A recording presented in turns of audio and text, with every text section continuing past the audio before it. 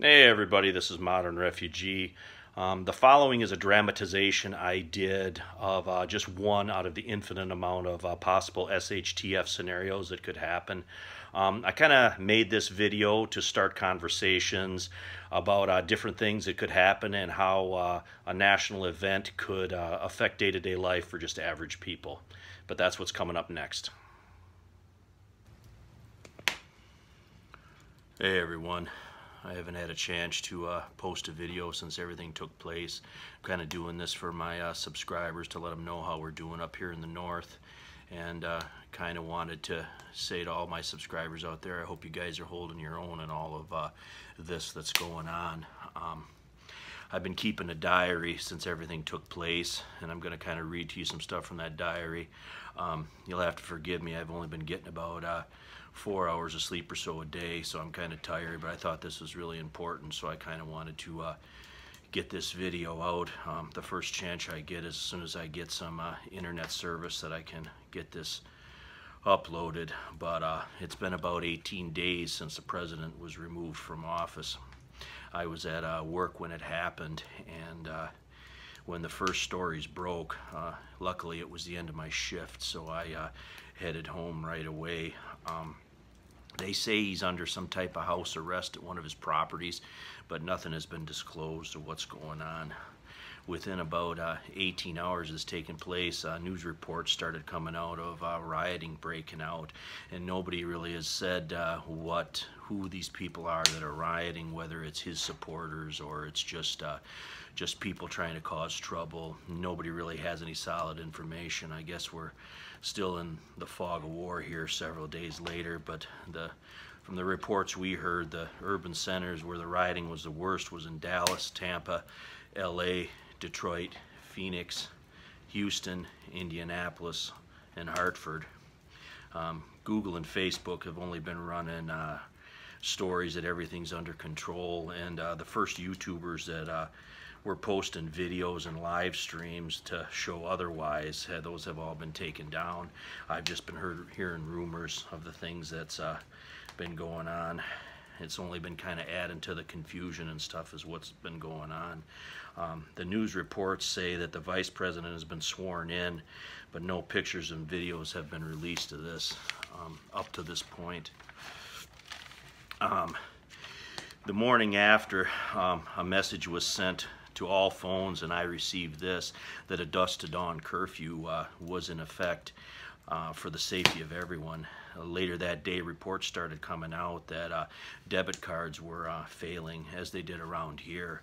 A lot of areas that had Verizon, the networks were having outages, and I was lucky enough that I had the next 3 days off to kind of watch things spiral out of control. The riots had been going on for 24 hours or so when reports started coming in that insurrection had been called in several cities.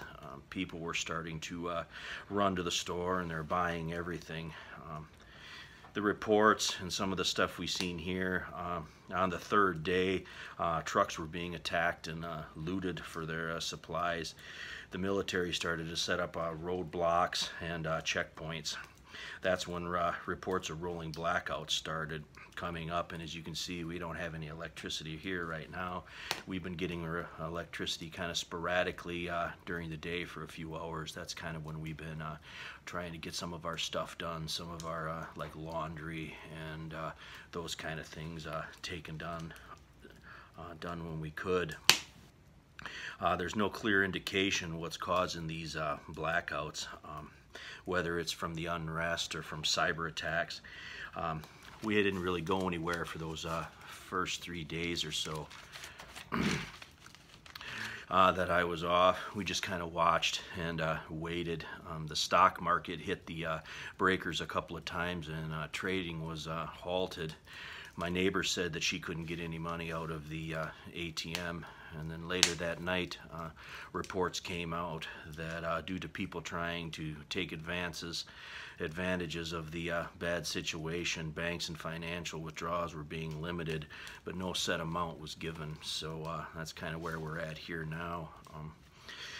When I went to work, I found law enforcement.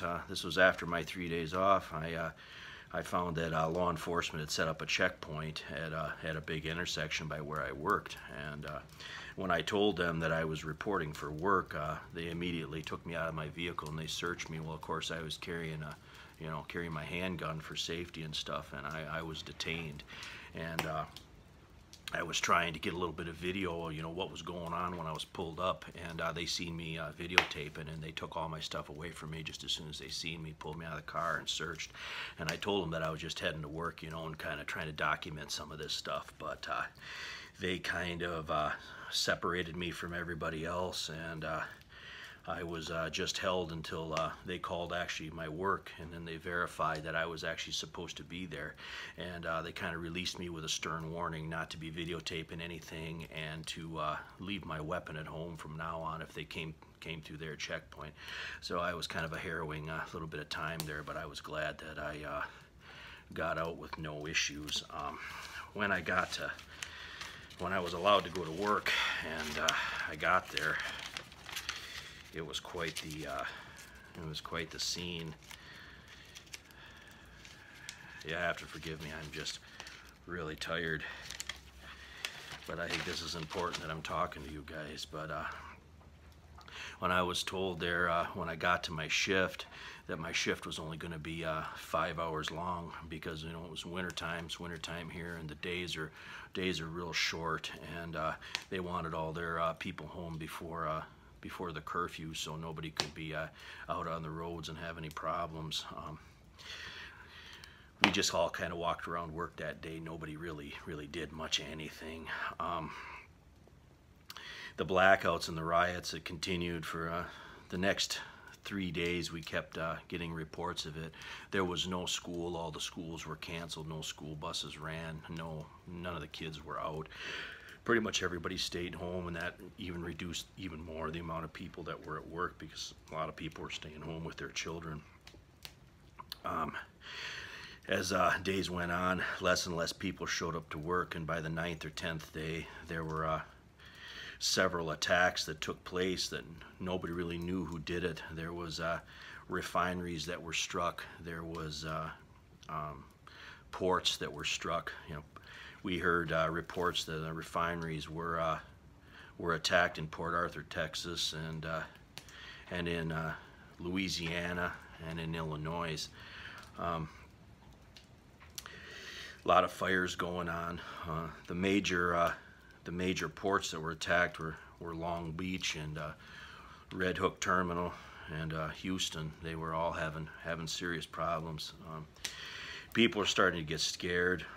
Trucks going to the big box stores were especially being targeted, by groups of people as they were going through in large areas, especially on the interstates. They could be spotted from long ways away, and they were pulling out and stopping these guys. It was bad. A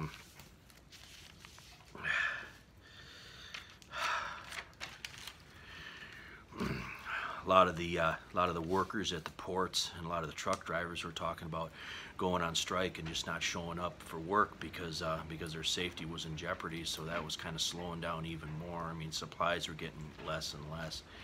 It was about the same time that the local fuel stations were putting limits on the amount of fuel that you could get. 5 to 10 gallons a day was the most that they would allow for non-commercial drivers, depending on which station that you went to. I guess the average person really doesn't matter, or is very important with all this stuff going on everywhere. While this was going on, there were other things that were taking place around the globe. Russian warships were spotted off the coast of Connecticut, and there have been reports of Chinese and Russian aircraft closer in the airspace of Alaska and Hawaii. Another report was that a hostile drone was targeted and destroyed in the vicinity of Fort Greely, Alaska, which is kind of a forward observation and base where missile defense is. Saudi Arabia pledged to keep oil production up to try to stabilize the world market, but shortly after, those those reports were made that they came out and said that there were several attacks on Aramco facilities in Saudi Arabia. I'm not sure which ones, but that again is putting pressure on the fuel situation.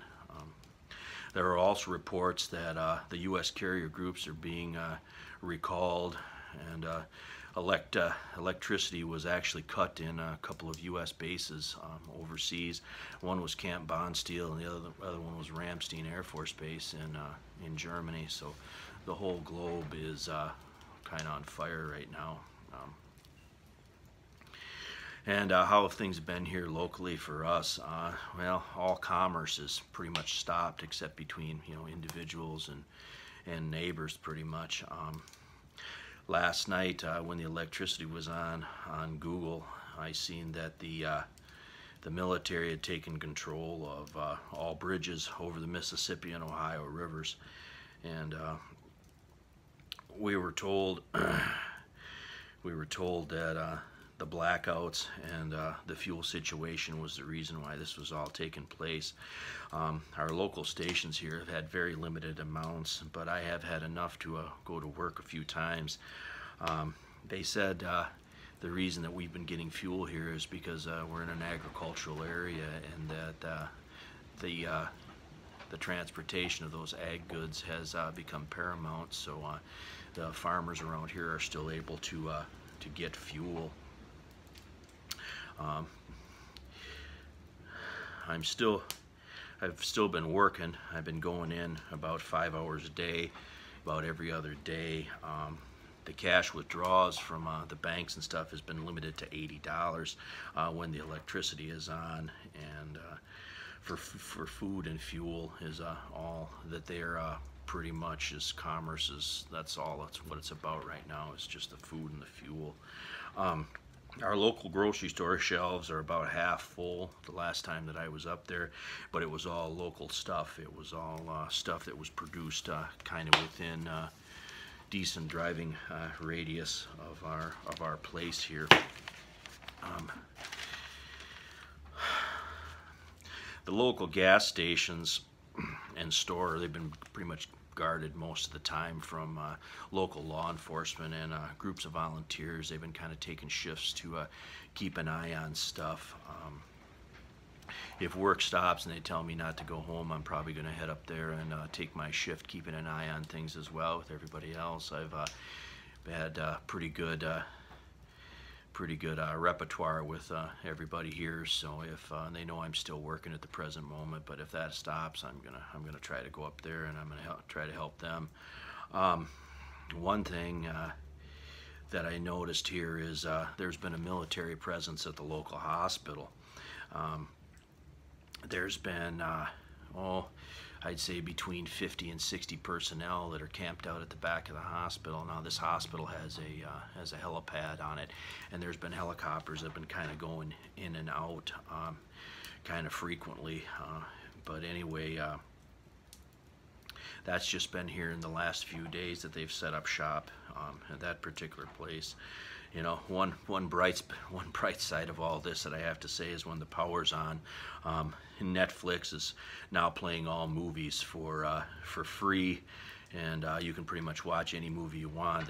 I think they're doing that to try to keep people home, to keep them off the streets, keep them out of trouble.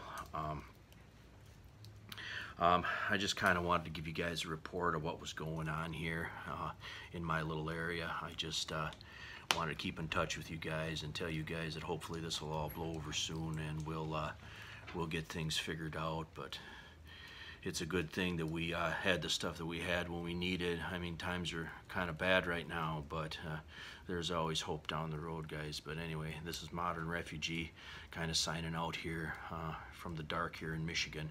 But you guys all take care of yourself.